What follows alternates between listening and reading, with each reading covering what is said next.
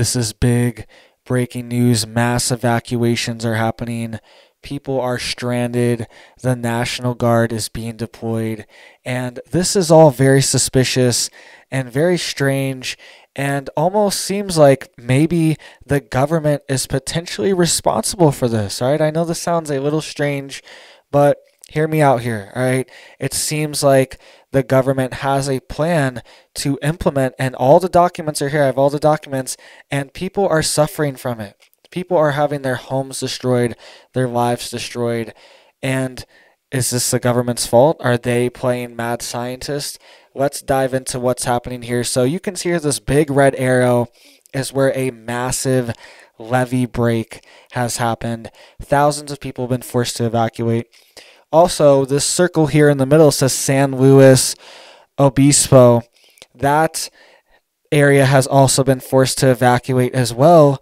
And I have there at the bottom Santa Barbara, California circled as well, because Santa Barbara County has been implementing a program that they could potentially be responsible for these mass evacuations and for these homes being destroyed. And we're going to get into all this, and it's very suspicious that this keeps happening. So stick with me here. I will get into the documents of potentially why the government themselves could be responsible for these events.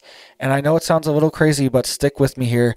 But let's dive into what's actually happening right now. So a massive levee break in California has forced thousands of people to evacuate. And this is in a small town farm community. It says over 8,500 people were forced to evacuate Saturday morning, early in the morning, in the middle of the night. And this was due to a levee break. This was in the Pajaro community. It's a farming community in Northern California. And you can see here right on the map, it's right outside of San Francisco and San Jose, California, this farming community.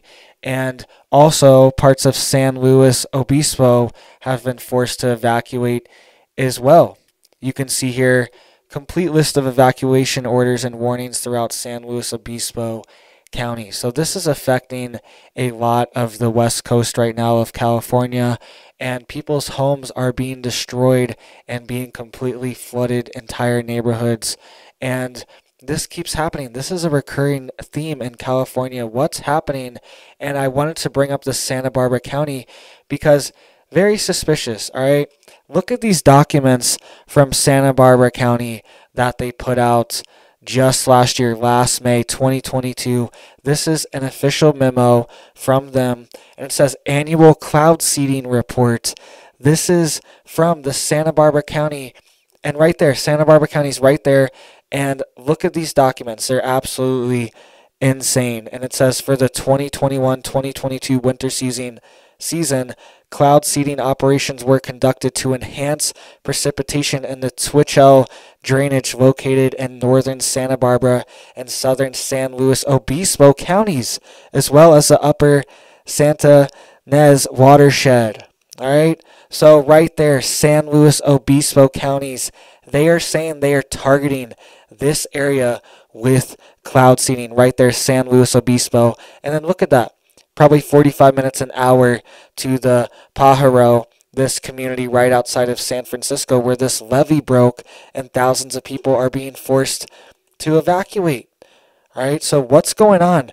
Is the government liable for these damages that are happening? They are putting out annual reports saying that they are cloud seeding and saying that they are targeting these regions specifically with cloud seeding, and they could be causing this massive flooding. California has seen record after record broken, precipitation records broken.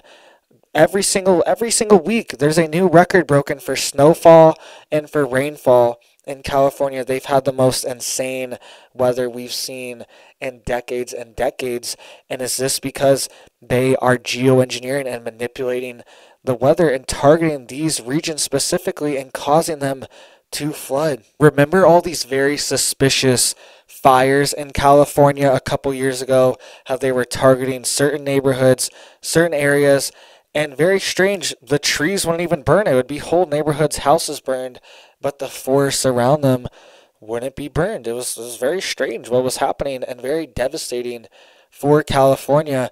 Is this what we're seeing here? Are they trying to drive people out of California? Are they trying to get people out of there, destroy the state? Because it actually is a very prosperous state for farming and our economy. It actually is a critical state, but it's being run into the ground and it's being destroyed and manipulated. And this is a farming community specifically. They're saying this is all farmers and farmland that is being hit and targeted and flooded out and forcing these farmers to get out and ruining their homes. All right, over 8,500 people just in this one region, and it's right where they are even admitting that they are doing the geoengineering in the San Luis Obispo. So what exactly is happening? Is the government liable here?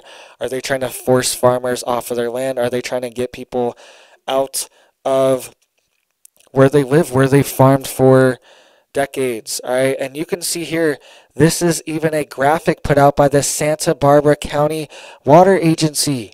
I put a big red arrow because they're so proud they put their logo down there. This is a graphic put out by a county in California, and they're saying how cloud seeding works. They tell you how it works. They tell you what they're doing. They tell you they're spraying right there. Number one, silver iodide particles are released from the air and or ground-based flare trees. Particularly, particles rise with the updraft of a storm's convective bands into the orographic clouds. All right, so they're telling you what they do. The hygroscopic silver iodide particles help the supercooled liquid water freeze into ice crystals. So the silver iodide is what crystallizes the water crystals. That's why we see this very strange snow, this very strange precipitation, because it is being forced to crystallize through a chemical reaction instead of through natural processes. And this is what they are doing to form clouds. And then right there, number 3, precipitation efficiency is enhanced as ice crystals fall as snow or rain. They admit what they are doing, and they are also poisoning the environment with silver iodide. Silver is the most electrically conductive metal on planet Earth, and they also use systems like HAARP and 5G frequencies to electrify the atmosphere. They can use this silver iodide to easily conduct the frequencies through the atmosphere as well, to send them much further. With this silver iodide, they can electrically charge the atmosphere and the ionosphere with this silver as well, and they can manipulate the storms and the weather patterns that way as well. I don't know about you, but my weather predictions are always wrong. They're always predicting, hey, it's going to be nice out and sunny, and then by midday they have completely blanketed the sky with these chemicals that they spray to block out the sun. So they use silver iodide for cloud seeding and for water crystallization, but they also use sulfur dioxide, which comes out of volcanoes and which creates sulfuric acid rain when it interacts with the air and with the water. It creates acidic rain. They also spray sulfur dioxide. That's when you see that thick layer just blocking out the sun, and they're spraying it directly in front of the sun. That's sulfur dioxide. And they even admit, all right, a whole White House report was put out in October 2022 last year that they are going to up their geoengineering efforts to, quote, block out the sun. The White House put out this. The White House directly said they are going to ramp up this program and start experimenting with blocking out the sun. So we could see the weather manipulated to have massive events, to implement nuclear winter scenarios where it's always winter. We never have summer. The sun's always blocked out. The sun is the main driver of our seasons. And if they're able to block out the sun and manipulate what the sun is doing, then they could essentially manipulate and change the seasons as well. This could affect our farming. This could affect our food production. This could affect people's lands. Just like this region here was a massive farming region. Now it's been flooded. The crops are ruined and people's homes are destroyed as well too, the farmers there. So this could be and attack another form of attack on our country. And this is very advanced warfare, and it's possible. China even has open programs bragging about this, how they manipulate the weather in drought-stricken regions to bring them rain. And a lot of times this is what happens. There's massive floods as a consequence, and there's massive destruction. But at least China is open about it. They at least tell people what they're doing.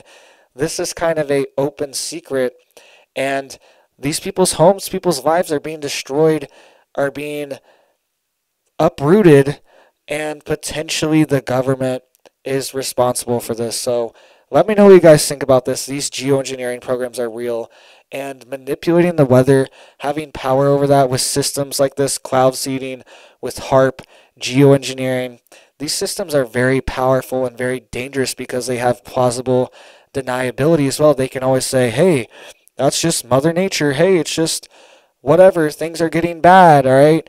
They can blame it on a multitude of different things when they are the ones making these storms more intense, making the rain more intense, causing these massive floods, these massive snowstorms.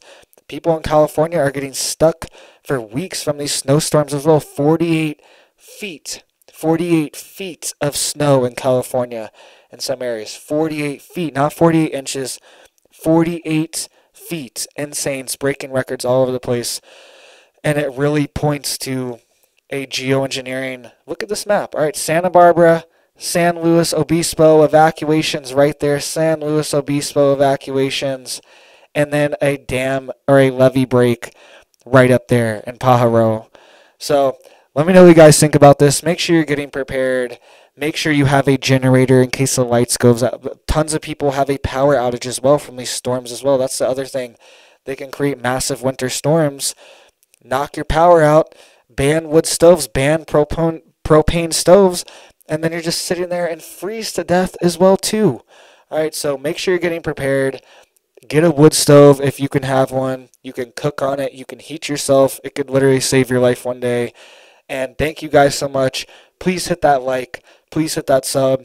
Please hit that bell. Please hit that all if you want to get notified for all my videos. I posted a video earlier today. Go check out that video for me. Thank you guys so much. And I hope you have a big old blessed day.